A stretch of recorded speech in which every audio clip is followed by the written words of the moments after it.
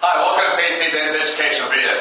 Today we're going to be talking about the difference between the relationship in exercises between intensity and how your body performs under that intensity. The simple reason being, I've got a lot of people who's been telling me how hard they should be working, what weight they should be selecting. And at a beginner level, it's very important to get your technique right, start to slowly work harder and harder. With intermediates, you'll find that this is the time where start lifting a heavy weight becomes more important. Now, what happens is that once you start becoming more professional, you're starting to fine-tune your results. What you have to do is you have to actually select how hard to work at certain exercises, for the simple reason being different intensities will result in the different abilities of your primary muscle to be able to contract efficiently. Now, what I mean by that is quite simple. Let's have a look at biceps, for example. There is a direct relationship between intensity and performance. The harder you work, the more that muscle contracts efficiently. So there's a direct relationship. So here we have a look at the difference between intensity versus performance. And like I just mentioned, there's a direct relationship. So it's safe to say, the harder you work, the better your body's going to perform. The muscle stays where it should be. Now what happens is, tends to be with most exercises, if you work too hard, your performance will start to drop. So what happens is, you need to have really good technique. If you work really too aggressive and too hard, technique will start to fall, will start to drop. And when technique starts to drop, that primary muscle will actually cease to function efficiently. So this is where I'm going to start talking about the performance curve. Intensity goes up as you're working hard, and then you'll find it peaking. Then as you work too hard, intensity still goes up, but your performance will start to drop because technique starts to get thrown out the door. So what you have to do is work very hard, but not too aggressive. Keep that weight and that tension and your muscle tissue, especially your primary muscle, under control. So here you'll find the spot where you'll find peak performance. Now what happens is, when you work too hard, performance gets thrown out the door because your technique isn't there anymore. Now when that muscle tissue goes to absolute failure, yes, it's worth then throwing technique out the door, because the muscle tissue has already gone to failure, it's almost got nothing left. So in order to squeeze out the last bit, it's important then just to throw technique out the door. And by all means, remember, I'm talking about just a professional athlete, somebody who is peaking in performance. For beginners and intermediates, which make up about 80% of people in gyms at the moment, you really should be focusing on technique all the way and trying to find that sweet spot of where you get peak performance.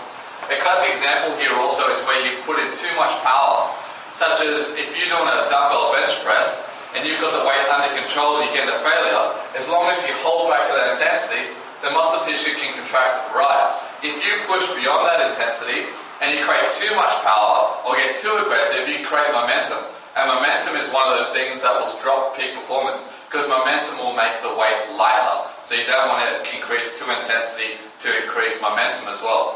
Now, one of the things I want to talk about is back. When you train back, there is a very fine line here between working too hard. So with back, what happens is, if you train back too heavy, you lift too heavy weight, the weight goes off your back and transfers to your bicep. So if you find that you've gotten a back workout and you've trained so hard, but you don't feel your traps burning, if you don't find your lats burning, but your biceps have taken a big workout, that simply means that you're focusing and pulling your hands, not your elbows, which means you've got to pull intensity back, increase your focus a little bit. Also, when you start lifting too heavy, the weight transfers off your primary muscle group and your body starts to recruit other muscles in order to help you out. And this is where, if you go too hard, you incorporate all the wrong muscles, and now your performance in that primary muscle group starts to drop. So when you train back, have a look at the typical performance curve. When you train back, it kind of looks like this. Much less intensity for higher performance, and if you just go too heavy, bang, you'll start to drop really fast. So finding that sweet spot in back, it plays a large role. To find this little sweet spot, what you really have to do is you really have to hold back that intensity a little bit. With back, don't train as heavy weight as if you were training quads and do squats or biceps. With back, you've got to hold back your weight a little bit, and you'll actually feel your lats and your traps contract far much more efficiently. So this is the difference between training back and training all these other exercises. So here we have difficult training back. Here's a performance curve, what the performance curve looks like on most exercises. So here we'll have most exercises.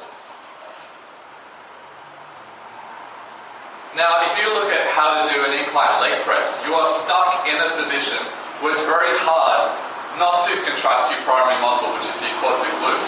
You're stuck in more of a two-dimensional environment, and this goes along with most exercises in a machine where you're locked into that environment, where you can now produce massive intensity, and you can't not target the correct muscle because the machine is designed to lock you in that right spot. So over here, the performance curve kind of looks like this, where it's more over here. So you can drag on that intensity and really push really hard in order to find that sweet spot with most machines. So as you can see, the further back you come towards this way, like training exercises such as back, requires a massive amount of mental stimulation. So focus on your technique a lot more and you'll get a better contraction of your lats. With most exercises, you can now work about 50-50. Really put in a big effort, but focus a lot on technique at the same time. With machines, because you're locked into that two-dimensional environment, you can put in a massive intensity and you're still going to be placed in a position where those primary muscles are going to contract very efficiently. So here's a range of different types of mentalities. So think about what exercise you're currently doing and start to plot and plan how hard you actually have to work in it. Which exercises can produce a massive amount of intensity, which ones do I really have to hold back with a bit and focus on my technique a little bit more in order to get the right contractions. This is one of the ways I like to fine-tune the performance with a lot of my professional athletes and bodybuilders, and this is what you need to do in order to take your training to the next level.